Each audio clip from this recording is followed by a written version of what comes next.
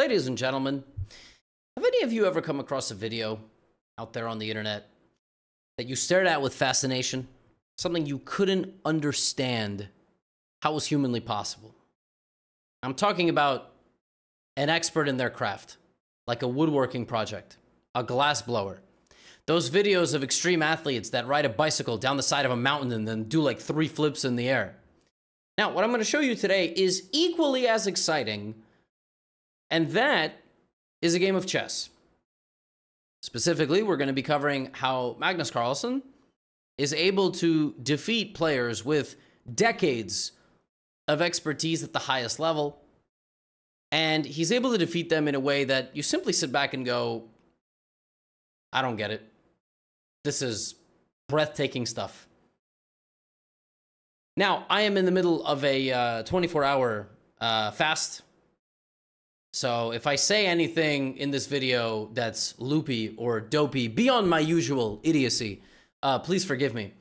I ate a ton of junk food this weekend and I wanted to do a bodily purge. I'm not a nutritional expert. I am simply a chess YouTuber. Just because I'm doing it does not mean any of this is medical advice. I'm testing out my own, mostly mental limitations, because, you know, a lot of us, like, we just sit around, we want to eat something, we want to snack, want to drink something. So testing it out, and I'm 20 hours in, so I've got a few hours to go. I'm gonna break some fast later with some soup, some poultry, some vegetables. It's gonna be great. Not that you asked, but you know, like I said, you're here now. Anyway, Magnus Carlsen versus Viswanathan Anand is the matchup. Vishy, legend of the game. This game was played in the Global Chess League, which was an online. I mean, it was covered online. It was an in-person chess event held in London. So Magnus opens the game with the English opening, and Anand plays c5. When you have an opponent who plays the symmetrical against you, the symmetrical English is one of the most annoying, because the opponent is basically saying, you do something stupid first. All right, you create an imbalance first, you take a risk first. Magnus plays knight f3, we have knight f6, knight c3, knight c6, and clearly Vishy Anand is employing the notorious copycat variation. If you ever play against somebody and you want to really annoy them, this is what you have to play. And the copycat variation is so ridiculous that black could actually copy white like the entire game. Like, I'm not exaggerating when I say quite literally the entire game. Like, this could become the position. This is actually a real thing. But Magnus breaks the imbalance early and he plays d4. So now Anand can't really copy. He can, actually. It's not completely stupid. But then Magnus will go here, and this is no longer anything where black can copy. So d4, cd4, knight d4. Now black plays this move e6. This is cutting-edge stuff. Black wants to put the bishop on b4, targeting white's knight and disallowing white from easy central play. And this position has been explored a bunch in recent days. And recent times, g3, bishop c5 is generally what black plays. Black goes here. Black sometimes will, damage the structure. Whatever. That's the idea. e6. And now, rather than playing g3, which I believe, according to the database, is the most common move, it is. And then, after g3, the second most common move is a3, preventing bishop b4. Magnus plays e4, which is a normal move. Although now you're kind of in a Sicilian defense, which is sort of interesting. A Sicilian defense which can arise from e4, c5, knight f3, right? e6, d4 takes, knight takes d4, and now black is playing a Taimanov, and here white plays this move c4. Now black plays knight f6, and white plays knight c3. Actually, what's funny about knight f6 is that this is called the Kramnik variation. I'm not even exaggerating. It is called the Kramnik variation of the Sicilian defense. Hilarious. And if you don't know who Kramnik is, don't worry. It's kind of a chess inside joke at this point, but you should look him up. Fascinating, career of a top chess legend, and now turned into whatever it is now. Anyway, e4. Bishop b4. Now white takes on c6, so black loses flexibility in the position and plays bishop d3 so that the knight cannot be taken. The center is defended. Black plays this move e5, because if black castled, there's a chance white would go for e5. So e5. And now Magnus plays castles. Black plays castles. And here you have the first moment, right? Here, historically, white plays bishop e3, bishop g5, queen c2, queen e2, and sometimes f4. What white does not play is h3. That's a weird move. That move stops something going to g4, but that's about it. Also, black's setup is such that black would like to take on c3 next. There's a reason black doesn't take on c3 in this position. You can, but then white can play c5. This is the problem.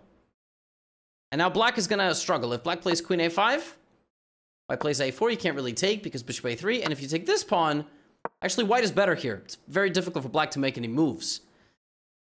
Which is why castling and h3 doesn't really make any sense, because black is now going to take and play d6, which stops white from playing c5. That is the entire point. Magnus has messed up the opening. No. This is step one of Magnus doing Magnus things. He always plays games in this type of fashion. He plays in a way that takes the opponent away from traditional opening theory. Remember, black just played in a way which allows white to play c5. I just showed that to you. Well, black's entire setup here is designed to stop white from playing c5. If white now plays bishop e3, black might even play c5. And white's pawn structure is horrendous. Black will spend the rest of the game hammering away at the pawn. Well, then it's all the more fitting that in this position, Magnus introduces the move c5 himself. Now, he is not the first person to play this move.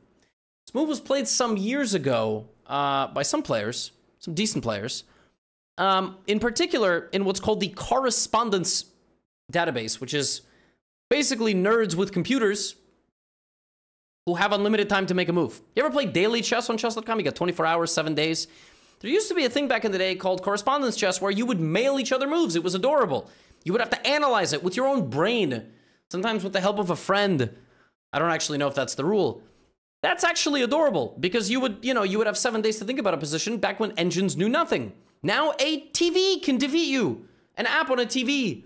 I lost to a treadmill once. Correspondence chess in the modern era is who uses the engine more effectively. And the engine has been used in this position. One game ever went queen c2, but Magnus here plays f4. So this is typical Magnus stuff.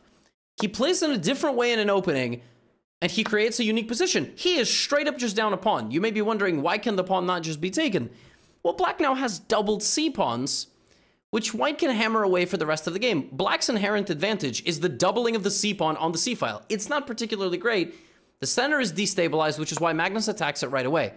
If Anand takes, bishop f4, I mean, white can get e5, white can play queen f3, white can play rook d1, and I think white is going to start an attack. This is what white is going to try to do in this position. Which is why after f4, Vishy's like, you know what? I'm going to give him the pawn back. Take the pawn. After you take, we're going to trade queens. You lose control of the center. No. c4, Magnus down a pawn, steps out of the center of the board, and they trade again, and now bishop e6. And the craziest part about this position where Magnus gave up a pawn and traded queens and traded knights, and he only has 2 rooks and 2 bishops, he's better. It breaks the principles of everything you're taught. We teach you, don't lose pawns like that in the opening, right? We just teach you, like, why would you lose a pawn? Don't lose a pawn, right? Then we teach you, if you lose material, don't trade. Trading is bad when you're down material. But then we do this. Yeah. And now watch as Magnus utilizes the bishop pair. The fact that he controls the dark squares better than his opponent because he has a dark squared bishop, the fact that he has open files, and the fact that there are 2 weaknesses, and the fact that his king has closer access to the center, which is important in the endgame. Watch the maestro go to work. Rook b1. Open file. And the fact that black cannot go to the b file to make a trade. Now I have access whenever I want. Vishy plays h6. He spends a minute and a half on this move because frankly, it's not easy to make a move here. Now Magnus again makes an improvement. an improvement that doesn't make sense to an amateur at home. A4. Why is this a good move? Wouldn't the bishop have been better so it could... No. The point is that the pawn goes up there and will serve as an anchor for the rook in the future. Furthermore, this pawn is now out of the way of any bishop, just in case, right? It's just an innocent improving move. And if black does nothing, this is a monster improvement of white's position. Monstrous improvement. Because like I said, the rook now has an anchor and forever pressures the position. So that's why Anand plays a5. But Magnus knows that inducing this very simple and straightforward pawn move that disallows white to have access further down the a-file will potentially create a weakness in the long run. That bishop, right, will potentially go to c7. Also, you now have access to b6. You didn't have access before. Well, we're not going to go to b6 yet. We're going to go to b7. Vishy plays knight h5, forcing Magnus. Is he going to stay on this diagonal, or is he going to go this way? Also, maybe potentially looking for f5 in the future. Bishop goes back to e3. Now Vishy plays g5. Now we see the point. Vishy is trying to play logically. He played h6, he played g5 and knight h5. He's obviously looking for knight f4. Simple idea of which is now white does not have a bishop pair, right? That's the point. Knight h5. Vishy's not going to go down without a fight. By the way, all of that happens. Literally everything that I just showed you. Magnus uses this moment to play king f2. He could have played rook d6, but king f2. It's a rapid game. Also, remember, the boys have less than 10 minutes on the clock. Like, you give them 70, they're probably going to figure something else out. Knight f4, this is painfully practical decision-making. Vishy does everything right. He plays h6, knight h5, g5, knight. He makes a multi-step plan, and Magnus just gets rid of... Hold up, what? But didn't I just say you don't want to lose the bishop pair? Yes. Yes, I did just say that. However, Magnus gives up one of his advantages because one of the things that he has is the foresight to think, you know, traditional advantage, like he bends every rule. We just told you, don't lose a pawn, don't trade pieces. He did that. I tell you, don't trade the bishop for the knight. He can do it. He loses the bishop pair. Why? Pawn islands. Black now has one of the worst pawn structures ever, right? Like, he has 4 sets of islands, despite having 7 pawns. He has doubled isolated pawns, and not through any fault of his own. I mean, for Anand, like, okay, I guess it is. Like, it's his fault he moved the pieces to those squares. But what I'm saying is he hasn't done anything ridiculously bad. The position is equal. The engine thinks it's equal. How do you defend this position, though? Because I am just moments away from eating every pawn you have. And then I'm going to get my king into the game, which is also very important. Rook d8. Magnus now has this move, rook a7, which is really gnarly. Which is trying to take and infiltrate. But he plays rook d1 here. With the intention that if Anand takes, like he does in the game, I take back and I get in on the d-file anyway. Now, Vishy, not going to go down without a fight, despite only having 6 minutes on the clock, plays the move rook b8. He's got to activate his own rook. Magnus takes the pawn. Now, Magnus is no longer down a pawn, and black still has 5 problematic pawns. All right? Best move by Vishy. And this is what I love, right? Like, he's going to fight back. He gets the rook to the 2nd rank. It's the best spot. Rook c1. Do you know how many human beings in this position would autopilot rook d2? I mean, you keep control of the file. Rook c1, again, if I had a student who played rook c1, I would yell at the student. Because I'm like, why are you putting the rook behind 3 pieces? What is the rook possibly going to do there? It's like Princess and the Pea. The rook's presence is not felt. But when Magnus plays it, I'm like, oh, I got to pay attention. I wonder why he did that. Why did he... I wonder what the idea is. King f8. Magnus plays king e5, and now the king is getting closer, right? So this is exactly why the king proximity to the center of the board. King d6 is a mistake. What black should play here is king d7, anticipating white's arrival, and then maybe king c7. But this very innocent move, king d6, allows e5 check, which we saw, king e7, and now g4. And again, the engine for this endgame is going to say it's equal. And I'm not going to tell you when the advantage goes the other way. I'm not going to tell you. We're just going to watch. What Magnus has the opportunity to create here is an outside pass pawn. He can trade and create a pass pawn. He can trade, try to create an outside pass pawn. Bishop d5, h4. Vishy anticipates that side of the board. He plays king f8. Magnus king c5. But now black has to worry about this. He has to worry about this. He has to worry about everything weak. And the rook, while it is doing a decent job, is stuck. It's going to have a difficult time moving. You know why Magnus played rook c1, by the way? Because he knew that when all of this was going on, at some point the center would open and black would pin. And this is really sick because here, if the rook was on d2, black would play bishop e4 and win the game because of the pin. King g7, king d6. Just makes improvements. Rook a2, g5, takes. Okay, but how is Magnus going to break through here? Bishop f5. We see the other reason why the rook needed to be on c1, because at the right moment, the bishop would dart away. But the a4 pawn is hanging. Yes, but the c pawn is not hanging. It doesn't matter if you lose the a4 pawn, because Magnus is going to play g6, fg6, and rook g1. And there is a famous clip of Garry Kasparov. You can look it up after you finish this video, where he says Magnus is a lethal combination of Anatoly Karpov and Bobby Fischer. And what he said about, and this game is a personification of that quote. In that quote, what Garry means is that Anatoly Karpov was able to maximize the utility of every piece. And as we see here, he's doing that. He's maximized the utility, the bishop, the rook, the pawn, all pushing down.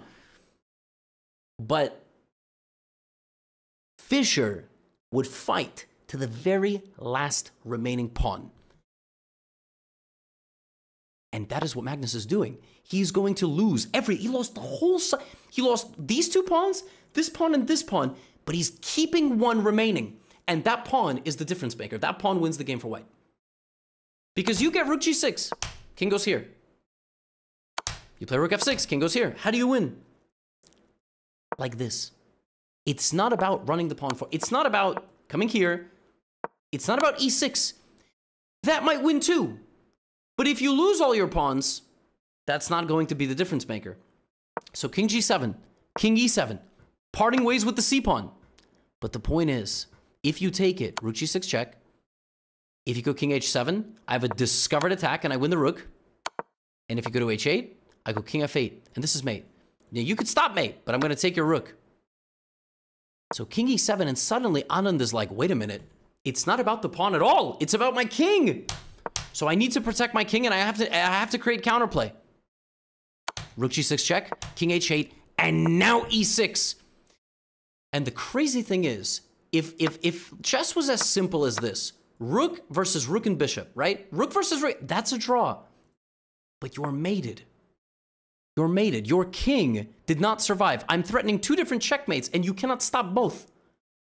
Somehow, Magnus, from this position, had the foresight to realize the king will get in, the pawns will get in, and I'm either going to promote my pawn or use it as a defensive shield and then go get the king, which is going to be stuck in the corner. Now, obviously, he didn't think of that on the fly. He didn't think of that when the game started. That's not what I'm saying. But he maximized the utility of every piece, and he fought down to the final pawn. And I mean, just, again, I wasn't going to tell you where the game even got out of. Like, how did Vishy even make a mistake? King e7, I'll show you the last few moves. Rook b3, rook g6, e6. Taking doesn't do anything, right? I just showed you. Even king takes and king f7. Anand is 3 squares. I almost called him Karpov. He's 3 squares away from queening. But king f6, a3, rook h6 forces the king here.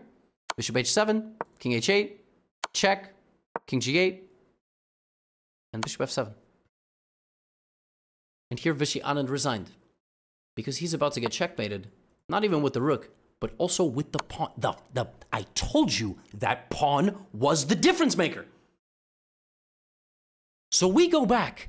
Where on earth in this endgame, and this is the problem, honestly, this is the problem, like, sports need a scoreboard, right? You need a scoreboard because you walk into a loud place, you see the scoreboard, you're like, oh, my team's up 24-20. In chess, having this, it takes away from the intelligence of some of the moves. Because you watch this game, you go, well, it's equal. I mean, why is the endgame so brilliant? The endgame's brilliant because practically it is a nightmare. And the losing move for Anand was the absolutely innocent King G7, anticipating the expansion over here. And King D6, Rook A2, normal, G5, pawn takes, Rook A3. Attacking Magnus's pawn was a mistake. Anand here had to go back to where he was and just admit that his position is bad. And if G6, FG, you stop Rook G1.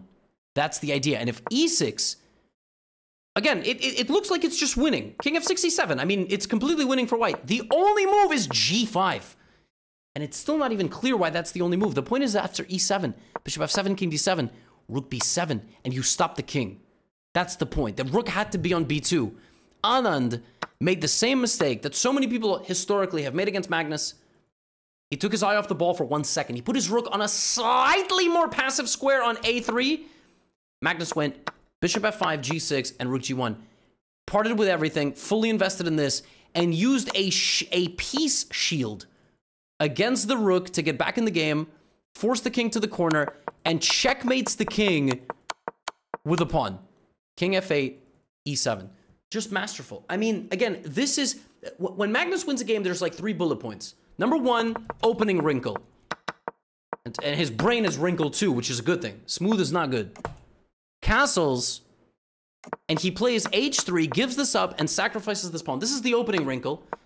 Then what he does is he puts practical pressure on the opponent. Plays moves like A4 to get them to play A5, right? And then, again, it's purely practical. Like, practically, this position is so hard to play with black. He breaks principles, but he's able to get away with it because they're rooted in decent fundamentals anyway.